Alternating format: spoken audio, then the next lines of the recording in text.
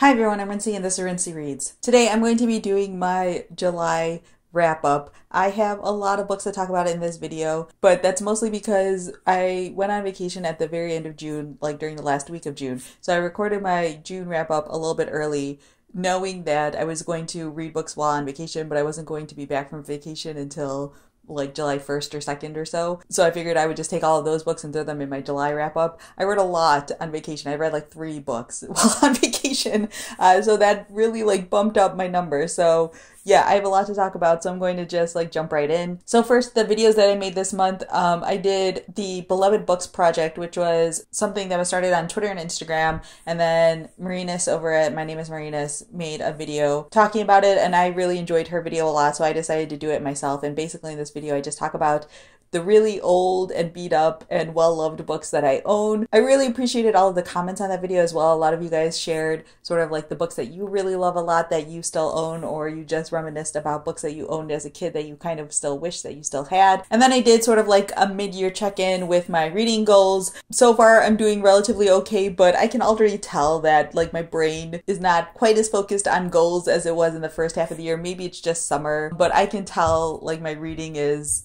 changing a little bit, or my desires in terms of my reading are changing a little bit. But yeah, you can definitely check out that video if you're interested in seeing like what my goals are for the year and how I'm doing so far. I'm still like relatively hopeful that I'll accomplish those goals because I didn't set a lot out, but yeah, I can tell already my brain is not quite as focused on those. And then I did a book haul. I combined my June and July books into one haul video because I didn't do one in June, so I just threw it into one big one, at least big for me. Okay, now to talk about the books that I read in July, end of June-ish July.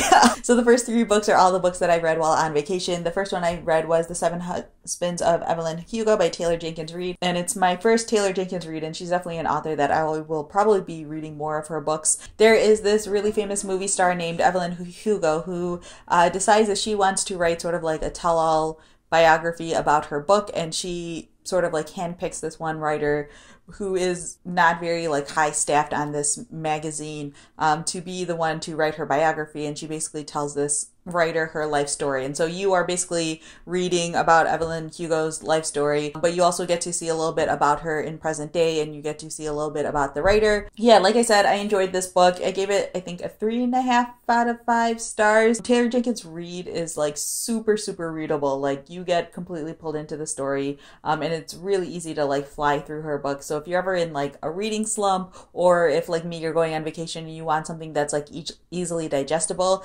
this would definitely be it. But the thing that's really nice about this author, she takes things that seem very like ordinary, or it seems like very like typical chick lit sort of topics, but she adds either like extra depth or extra dimension to all of them. So it's always just like a little bit more than just a typical like light and fluffy read. So yeah, I'm not going to talk about what the something more is in here because it's sort of like part of the reveal of Evelyn Hugo talking about her life. But it is also just really interesting reading this book because, as the title suggests, like Evelyn Hugo, this character, was married 7 times.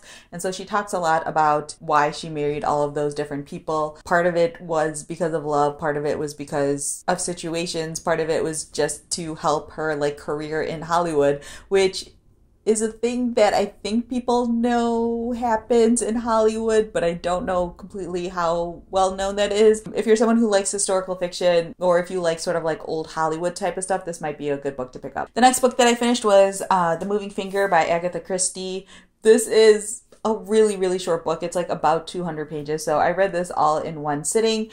This one is a Miss Marple book, and yeah, there isn't really a lot to say about it. It's not the best Agatha Christie I've ever read, but it's also just like a standard Agatha Christie. It's a fun mystery book. If you've never read Agatha Christie before, start with like one of her bigger books like The Murder on the Orient Express, or And Then There Were None, or something along those lines, or The Murder of Roger Ackroyd is another really great one.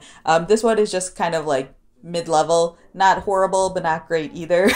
In this one, you are following these 2 characters who like move to this small town in England, and the people in this small town start getting like really nasty letters, and then one of the people who gets a nasty letter ends up dead. And so it's about sort of figuring out who's writing these letters and who ended up killing this person and all of this different stuff. It's kind of like fun small town sort of, I don't want to say romp because, you know, it's a murder, but you know, that sort of like small town drama sort of situation that happens here. But yeah, it was like a good vacation read. I liked it. And then the final book I read while on vacation was The Windfall by Diksha Basu. This is basically a comedy of manners book that takes place in New Delhi, India. You are following this family whose the father recently sold like a website for a lot of money. So they are moving from this sort of smaller apartment complex in New Delhi to like their own house in a richer part of Delhi. It's the two of them, and they also have a son who's in his 20s who is studying in the United States at university. So it's partially about this family like moving up in society and trying to figure out, you know, how to belong in the sort of upper classes of society while also trying not to completely like push aside all of their old friends and neighbors. And it's also about the son sort of figuring out who he is and what he wants while he studies in the United States. Yeah, again, this was just like a really fun read. It talks a lot about Indian culture and society, but I think that a lot of the stuff that's talked about in here is also just really universal to stories about like class structure and things like that. This is another one that's relatively short, and so I kind of wish this one was a little bit longer because I think there's a lot of cultural stuff in here that's talked about really briefly that doesn't go very deep. Like the whole storyline with the son goes by like really quickly and really easily and a lot more smoothly than I think it typically would go in real life. But yeah, again, overall, I think it's just like a good summer read. It's really fun and funny, and yeah, it's a really great exploration of like class and class structure that just like sort of happens to take place in India. The next book I finished in July was The Beautiful Thing That Heaven Bears by Dinaway Getsu. This was his debut novel, and I picked this up at a used bookstore. It's sort of one I've like had on my list for years to pick up eventually. In this story, you are following this man named Sefa Stefanos who fled Ethiopia around like 17 years prior to when this book takes place. And so he fled to the United States to sort of like make a better life for himself, but he ends up in this poor part of Washington, D.C. He's running his own sort of like convenience store, and his only friends are like these two other immigrants from Africa. And so he leads this very like isolated, very poor life. Then all of a sudden things start changing in the neighborhood, and this one house gets bought by this like upper class white woman who moves in with her daughter. And so they form sort of like a friendship. And so it talks a lot about sort of the changing and gentrifying neighborhoods in Washington, D.C. and how that affects these people in these neighborhoods, but also explores sort of like a failed American dream sort of situation, like what happens when you come to the United States with all these hopes and dreams and then, you know, your life does not turn out the way that you expected it to. So it deals with sort of like that immigrant narrative, turns it on its head a little bit, while also just taking place in Washington, D.C. I think I gave this book a 3 out of 5 stars, maybe a 3.5 out of 5 stars. I don't remember exactly. It's just another one of those books where it's relatively short, and I think there's a lot of like ideas and concepts that are just explored in here that are really interesting and really good, and the characters are really interesting, but I think there was just a little bit too much in too little space. I just wanted more depth.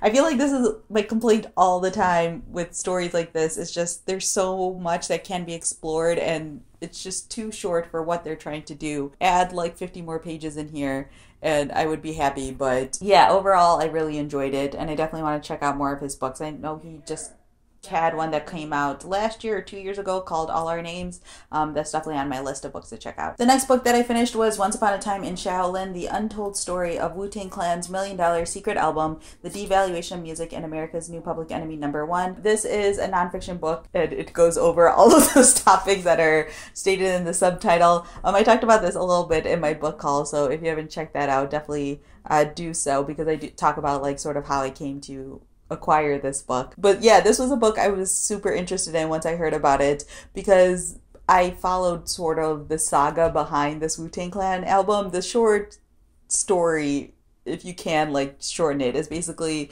they decided to put out this album that there was only going to be like one copy of in the entire world. They were not going to sell it, and they were not going to sell it to like the masses for people to hear. They were just going to create this single physical recording, and they were going to sell that off as if it was like a piece of art or like an artifact or something along those lines. However, bought it had to sign a contract saying they weren't going to like upload it or anything along those lines. And this book basically explores how they came up with the concept, why they decided to make the choices that they did. It talks a lot about some of the other options that they had and why those may not have worked out. There's a lot of really great talk in here in terms of like the value of music as seen by society, as well as the value of music compared to other types of contemporary art. America's New Public Enemy #1 comes into play because the guy who ended up buying this album is basically one of those pharma bros who like jacks up pharmaceutical prices. And so there was like a lot of tension behind that. But yeah, I found it to be really interesting. The writing in here can get like really bro-y at times. The guy who wrote this book was basically an advisor on the album as well, which is why he has so much knowledge about this stuff. But yeah, I really liked it. I mean, I shouldn't say I really liked it, but I found it really enjoyable, and I just found the discussions in here to be really interesting. It talks a lot about the value of things like contemporary art and how music is viewed as sort of like a lesser in terms of contemporary art, and then like hip hop is sort of even lesser than that, and how they were trying to convey the value that this album was going to have and things like that without also, you know, completely alienating their fan base and trying to pretend like they were something like more than they actually were and things like that. So yeah, I thought it was really interesting. I don't know if this is going to be everyone's cup of tea. I think it helps a lot that I followed this sort of saga as it was happening. So to get sort of like background and insight was something that I personally really enjoyed. But yeah, if it sounds like something you'd be interested in, I definitely would recommend it if you are a fan of the Wu-Tang Clan, or you're just really interested in the music industry, or even if you're interested in like contemporary art and discussions around that. I think that this might be of interest to you. The next book that I finished was Each Vagabond by Name by Margot Orlando Littell. This is a book that's printed by a small press called Uno Press. They had contacted me. I think they sent me this book earlier this year, or maybe it was last year, and I decided to take them up on it because it sounded really interesting, and it turns out that it was very good. This story takes place in a small town in Pennsylvania. It starts off when this sort of like band of gypsies come into town. I feel like gypsies makes them sound like more like magical or mystical than they actually are, but it's basically just like a group of like vagabonds. They're all relatively young for the most part, and you're mainly following these two characters named Ramsey and Stella, who are residents of the small town that these vagabonds come into. Ramsey owns sort of like the local bar, and he becomes really interested in these people who come into town after like one of them sort of like wanders like near his bar, and he realizes sort of like how hungry and helpless they are. And then the woman Stella, she like lost her daughter a couple of years ago. Like her daughter went missing, and she never really found out what happened to her, and so she has this like weird feeling that these vagabonds might know where she is. And there's a lot of tension happening between these vagabonds and the people who live in this town, because the vagabonds are basically stealing from the townspeople in order to get money and to get food and things like that. Ramsey and Stella are sort of put in this position where they are intrigued and sort of kind of want to help these people out, but also like everyone else in the town wants to sort of just like drive them out as soon as possible. Yeah, like I said, this was a really good book. I think I gave this a 4 out of 5 stars. The writing in here is really beautiful. It's a very like slow moving book. It moves very slowly through time, and there's also a lot of flashbacks that happen, so you get to see a lot of history in Ramsey's life and a lot of like Stella's history and things like that, and you get to see sort of like how they got to where they are today. I will say that the timeline gets like a little bit fuzzy in my opinion. There were points where I was reading chapters in this book and I couldn't remember if it was telling me about present day in terms of this book, or if it was telling me about stories from the past. But I think that the character study in here is really interesting. There's a lot of really great discussions in terms of like outsiders and even just like mob mentality and things like that. Yeah, it's just a very beautiful, quiet character study of a book. I really enjoyed it a lot, and I kind of want to see if this author is planning on putting out more books, or even just checking out more stuff from Uno Press to see if they have other books sort of like this, because it was a really enjoyable read. Next I finished This Is the Story of a Happy Marriage by Ann Patchett. This is basically like a collection of essays and a collection of some of the nonfiction pieces that she's written for various like magazines and newspapers throughout the years. I really enjoyed it. I really love Ann Patchett's writing a whole lot, and I feel like this sort of like solidified that for me, because it proves that she could write about anything, and I'm 100% there going to read it. She talked about a lot of things because again, this covers like decades of writing for her. There are pieces in here about her family, like growing up. There are pieces in here about her opening up her bookstore. There are pieces in here about her marriage. There are a number of pieces in here that talk about things like love and marriage and her relationship with her husband. But there's also stuff where she talks about like her dog and how she doesn't want to have children. And there's a piece in here about how like she got in trouble with a university, I think it was Clemson, banned one of her books, and then she went on to speak there. So it talks about, you know, her being banned, and then it also provides like the speech that she gave, and I think there's also a commencement speech that's included in here. So it's kind of all over the board. So if you're someone who likes Ann Patchett's writing, this is a great piece to pick up. But like it's sort of a your mileage may vary sort of situation, because depending on how interested you are in the topics, you may vary in interest in this actual essay collection, but she goes across so many different topics that I feel like there's at least one here that you're probably going to enjoy. Then I read The Fact of a Body by Alexandria Marzano-Lesnevich. This is a pretty new release. This is a nonfiction book. The subtitle to this is A Murder and a Memoir, and that's exactly what it is. It's basically a combination of like a true crime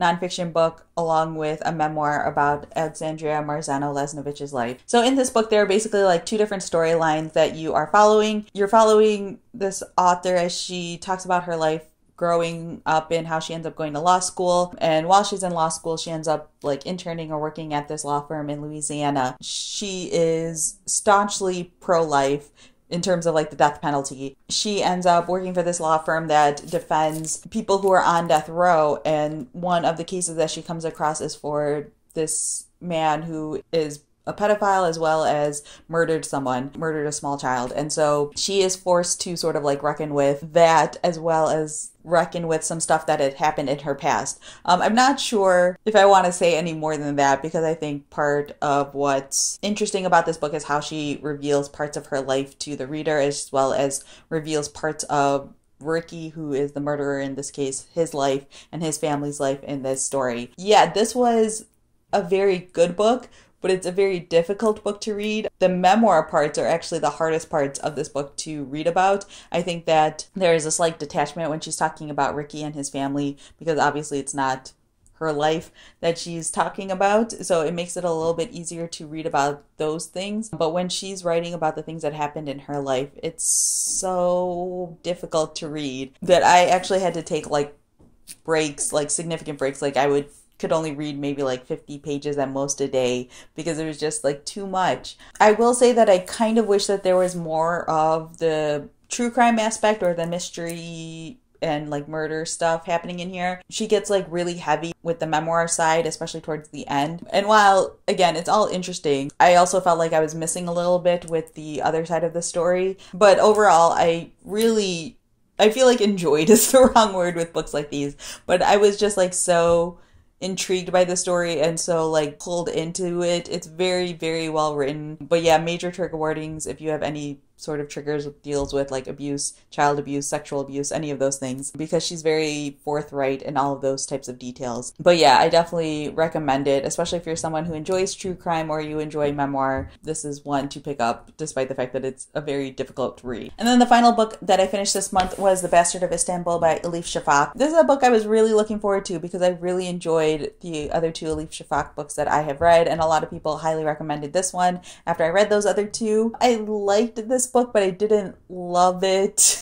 I'm like hesitating saying that because I feel like I should have liked this book more than I did, because it wasn't so much that it was a bad book, but I felt like I couldn't really connect with this book. So in this story, you are following sort of like two families. There's this one character named Armanoush who is half Armenian, half American, and she's sort of like figuring out her place and her identity when she decides that she wants to learn more about like the Armenian side of her family and travels to Istanbul. And then you are also following this other family that is Turkish. One of the characters is named Asia. I don't know how you're supposed to pronounce that name. I apologize. Like I said, her family's all Turkish. They live in Istanbul, and she is sort of getting to the age where she's starting to like rebel against her family, and she thinks a lot about like philosophy, and she's really into like Johnny Cash and things like that. And their two sort of like storylines sort of collide. The writing in here is really fantastic. Elif Shafak is a fantastic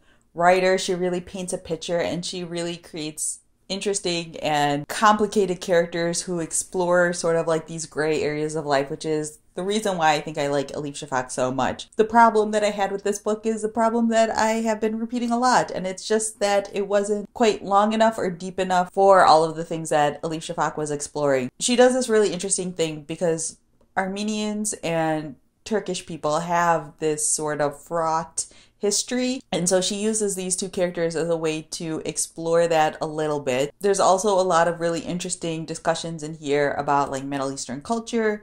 There's discussions of philosophy, there's discussions about family and history and fate, and it's a lot. There's a lot happening in this story, and I think that's just my problem with it, is that there's so much and it is also interesting, but none of it was quite enough. I feel like there are like 4 different storylines happening in here that all could have been their own separate books. This one gets a 3.5 out of 5 stars for me because it's, again, really, really well written, really fantastic characters, but there's just so much happening in this book that I feel like isn't explored in the way that I wanted it. Like, the depth of the exploration wasn't what I wanted it to be. Cut out a couple of those storylines and expand them out into their own separate books, and I would have been so much happier. So yeah, those are all of the books that I have to talk about in this video. If you've made it all the way to the end, congratulations, because this video is hella long. So yeah, feel free to leave a comment down below letting me know if you've read any of these books, your thoughts on them. I know a couple of these are books that are really well loved by viewers out there because you guys have told me that you really enjoyed them when I like hauled them in separate videos and things like that.